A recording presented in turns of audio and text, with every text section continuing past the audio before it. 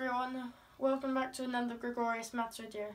Today we'll be doing the Gaussian integral, which is an especially tough integral at first. We can't use the normal techniques, U sub, integration by parts, trig sub, whatever you want. We won't be able to do this, we have to be more creative. Let's write out what the question is. I equals the integral between negative infinity and infinity of e to the negative x squared dx. And today we'll be going over a method used by Laplace according to Wikipedia. According to Wikipedia, this is the method he first came up with, which involves change of variables and polar coordinates.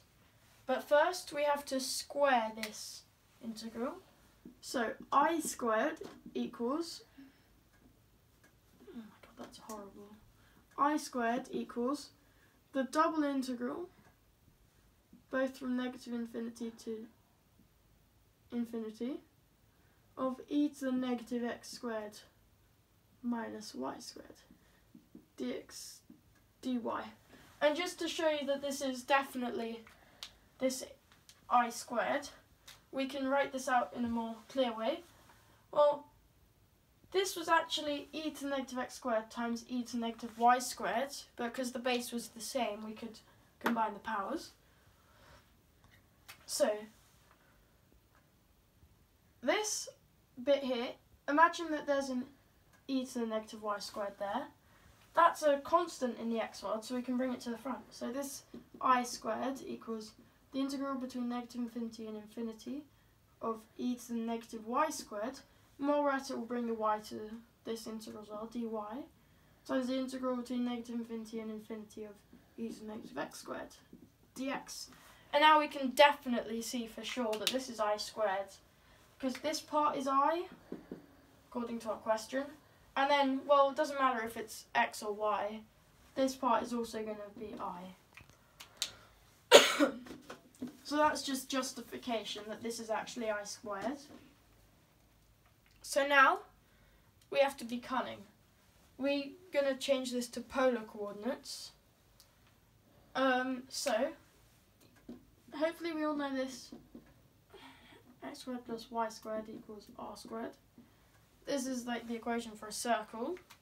So if we plop a negative in front, we get negative x squared minus y squared equals negative r squared. So, actually, I squared equals the integral between. Okay, so we'll put so if we want to cover the entire xy plane, which we do, r, the distance from the origin, only has to be from 0 to infinity, because we can't have a negative distance, it's always going to be positive. And then the integral between 0 and, well, how many radians do we have to go until we've covered the full circle, so that we can cover every point on the xy plane? Well, of course it's 2 pi radians, e to the negative r squared, times r, according to the Jacobian, which I won't go over in this video, times r, d theta, dr. And now, this is where it comes in. All of this whole thing here, is a constant in the theta world. So actually, this first integral is just the integral between 0 and 2 pi of d theta, which is easy.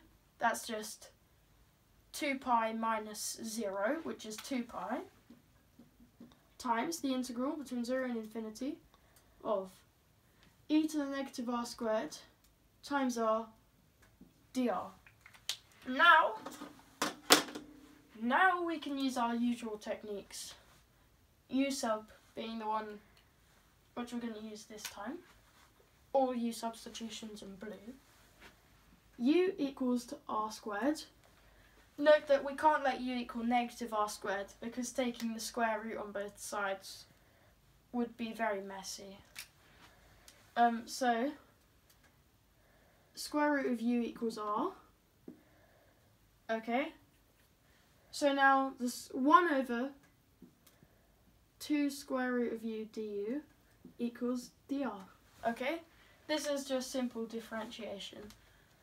The facts that we need to know about this to plug it in. So now this equals 2 pi times the integral between 0 and infinity of e to the negative, what's r squared? Just u, times r is just the square root of u, times 1 over 2 square root of u du. But this is a lot easier than it looks because that and that will cancel, that and that will cancel. Overall leaving us with pi times the integral between 0 and infinity of e to the negative u. That square root and that square root cancelled. And then that 2 and that 2 cancelled. So actually everything cancelled out really nicely. This is a simple integral. To do this we just have to do the chain rule but backwards. So e to the negative u. Well, the integral of e to the negative u is the integral of the outside, which is just e to the negative u, and then divided by the derivative of the inside, which is negative 1. So it's just negative e to the negative u. So actually we get this equals pi times negative e to the negative u evaluated from 0 to infinity, because those are the bounds of our integral. Okay, so first we plug in infinity. If we plug in infinity into our u, well, anything to the power of negative infinity just goes down straight to 0.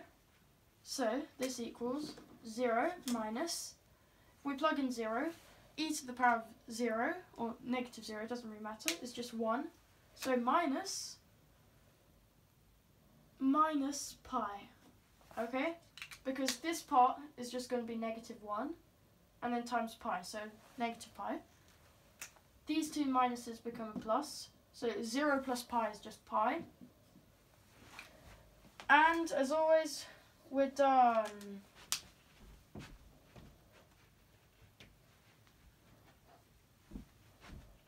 What? Hold on.